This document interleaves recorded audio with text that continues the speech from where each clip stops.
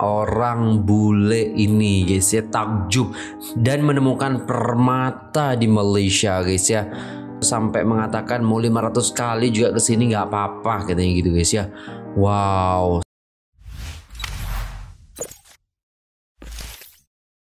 Assalamualaikum warahmatullahi wabarakatuh. Jumpa lagi dengan saya guys, CAKMOJIB. Gimana kabar teman-teman semua? Semoga sehat selalu ya, dalam lindungan Allah Subhanahu wa taala, dijauhkan dari segala mara bahaya, malapetaka, bencana dan bala serta berbagai macam penyakit. Amin amin ya rabbal alamin. Alright guys, alhamdulillah kita masih diberikan kesehatan dan kenikmatan yang sangat besar oleh Allah Subhanahu wa taala, sehingga kita masih dalam keadaan beriman kepada Allah dan juga bisa bernafas ya. Itu salah satu nikmat yang sangat besar. Oke, di sini kita akan reaksi sebuah video requestan daripada teman-teman sekalian di Instagram ya. Di sini guys ya ada Minah Saleh ataupun Mat Saleh ya guys ya. Kami menemukan permata tersembunyi di Malaysia, di Kuala Lumpur. Wow, keren banget nih kayaknya guys. Jom kita tengok videonya. Let's go. Wow. Oh my god. Independence Square, aka Merdeka Square, is a square located in Kuala Lumpur, Malaysia. And did you know that it's located in front of the Sultan Abdul Samad building? Crazy, right? And it also used to be home of the Selangor Club cricket team. Crazy.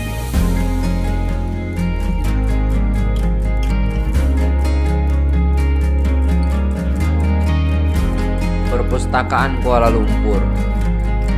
Wah, cantik ya.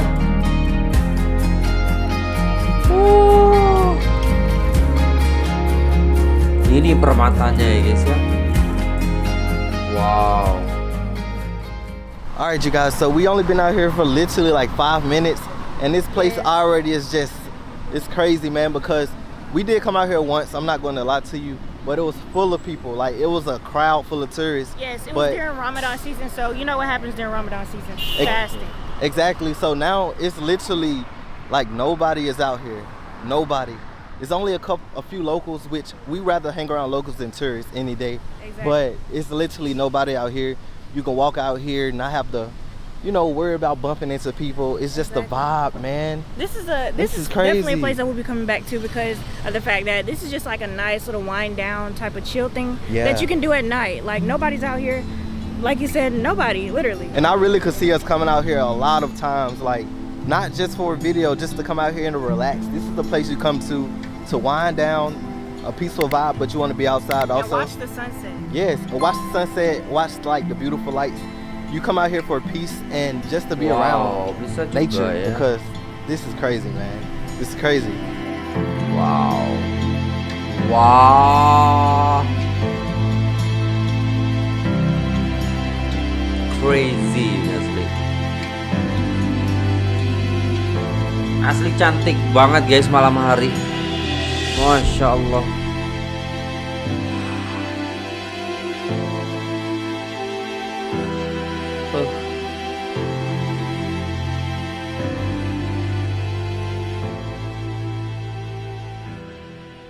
Y'all, I find it so crazy how it's so many gems in Malaysia that don't get talked about. Like stuff like this should be talked about more. You cannot find this, if this rarely get pushed out, but this is so amazing, man. And people come here and say that it's like Dragon Ball because everything is stretched out so far apart and stuff rarely gets talked about. So you really have to be out here and find the gems, because all this stuff is so amazing, and it's not even half of the stuff that we've seen. So even locals are saying they haven't seen a lot of stuff. So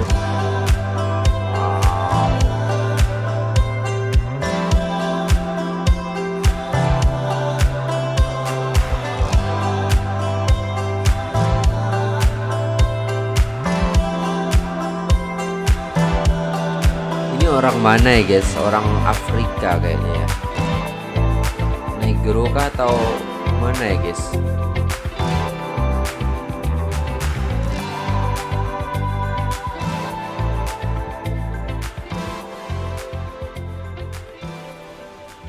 So at the front of the Merdeka Square is actually this cute, nice area. It has like a fountain right here. Everybody's just chilling, nice vibes. And it says Dataran Merdeka right here.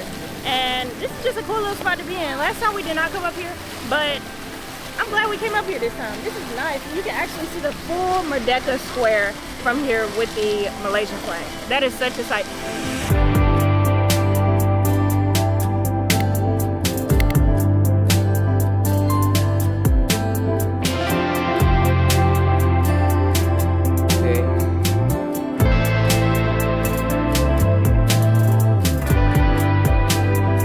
Cantik betul.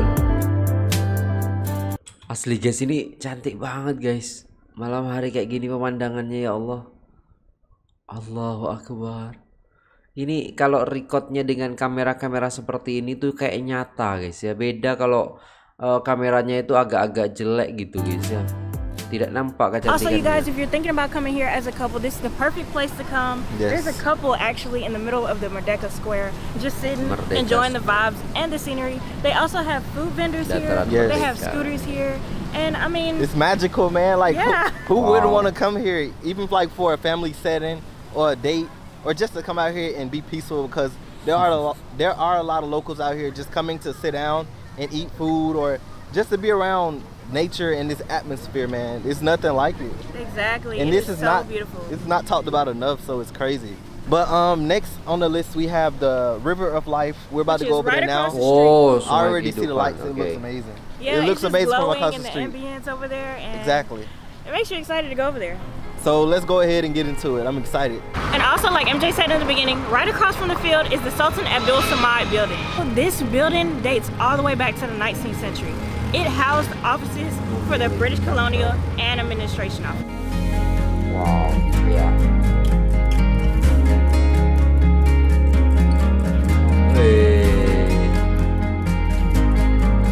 Ada orang jualan juga ya guys itu.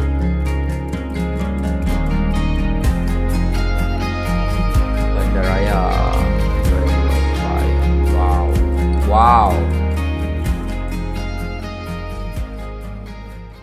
And this is the River of Life. Asli nih, ya Allah, cantik banget guys. Bisa gitu ya, kepikiran buat kayak gini asli. Saya banyak kali ya menonton video tentang River of Life. Yang pertama kali itu dari Arnawan Channel ataupun Abang Iwan, itu pertama kali saya tengok, sama Abang Fauzul Hakim seperti itu. Terus habis itu banyak juga yang lainnya kesini, ada Bang Re juga, Fikri gitu kan. Dan ya udah banyak banget saya tengok gitu, tapi kayak wow, takjub aja gitu guys ya. Melihat kayak gini tuh kayak belum bisa dibayangkan betapa indahnya gitu guys ya. Sangat-sangat indah sekali. Also, you guys, we did a lot of research on this area, but one thing we did not research is why does the River of Life fog up? I'm not really sure. Are you sure? I'm not sure either. Okay, if you know why, make sure you comment down below because we're very curious.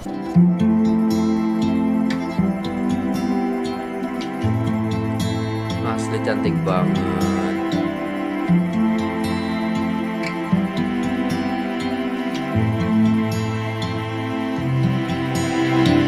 Alright you guys, so we've been standing here getting our B-roll shots in, and this bridge also moves just like the Saloma Link Bridge. Yeah, why like does the bridge, why do they move? Saloma. Do you know why they move? I don't know, maybe it's the springs in it. Maybe it's supposed to do that, so it wasn't, I don't know. We have no idea, but that kind of scared me again because it feels like you're about to pass out. Like it's just like a boom, boom, boom, boom, boom. Yes. So it kind of freaked me out, but I noticed like we are on a bridge, and I guess Malaysia is known for shaky bridges, but yeah, it's pretty cool out here, man. It's a vibe. Oh, jadi jembatannya itu agak bergerak katanya. Masa sih? Wow. Asli ya Allah, masya Allah, cantiknya nih, cantik betul lah guys. Bener gak sih, cantik banget? Oh my god. Terus ada tulisan Kuala Lumpur gitu di tengahnya, terus ada kayak bunga-bunga gitu. Oh my god. Wow.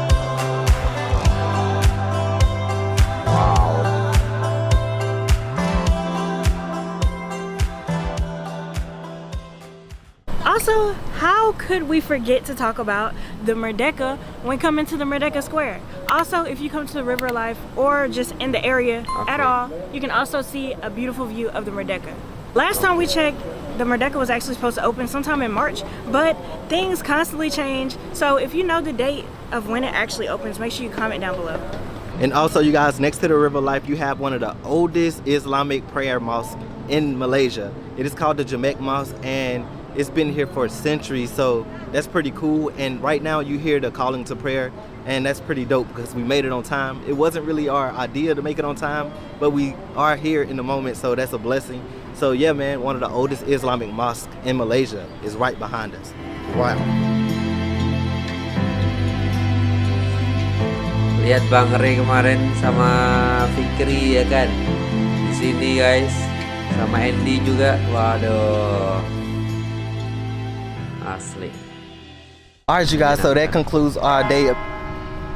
There's the bell. There's the bell. There's the bell. That's right on time. That's crazy how we was right on time for the calling of the prayer. And now the bell at the Sultan Abdul Samad building. Which I means... noticed it. I remembered it. Yes, sir. Yeah. I remembered it. Yeah. Proud of you. But yeah, man, that concludes the day of us exploring. Well, the night of us exploring the Merdeka Square area.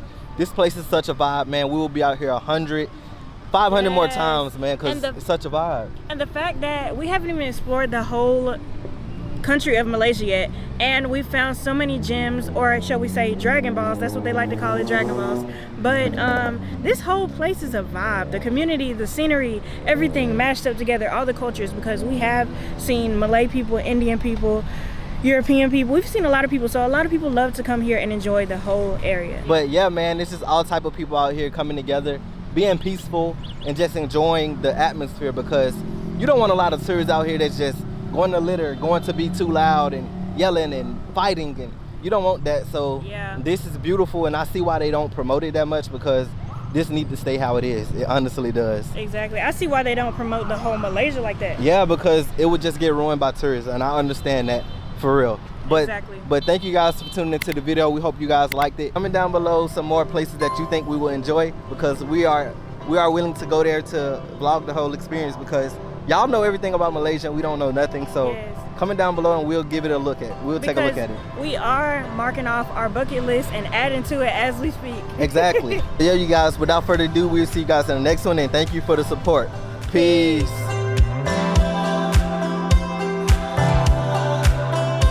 Masya Allah, maci.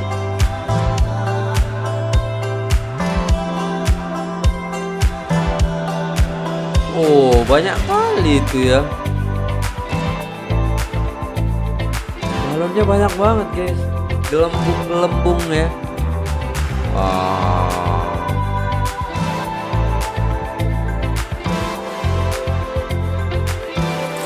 Gila, vlognya keren banget.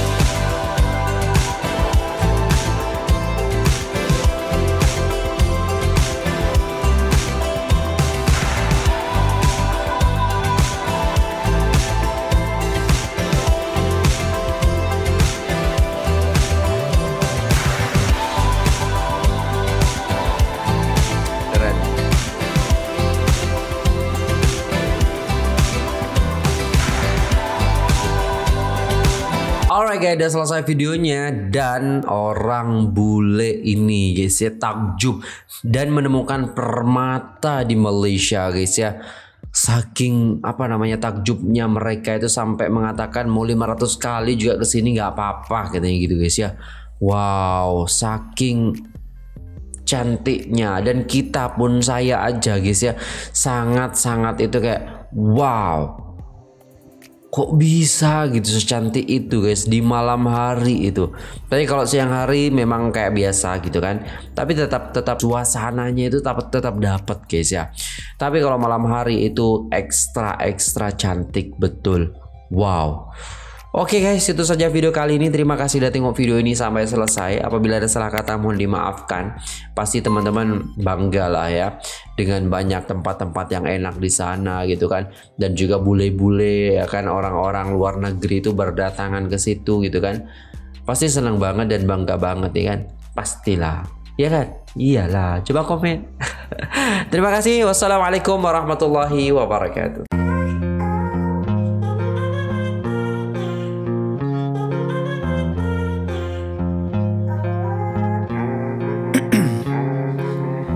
In my veins, I've been driving this train. Years in this lane, there's no stopping this flame. Cause I came to the game and I changed it to play how I like, rearrange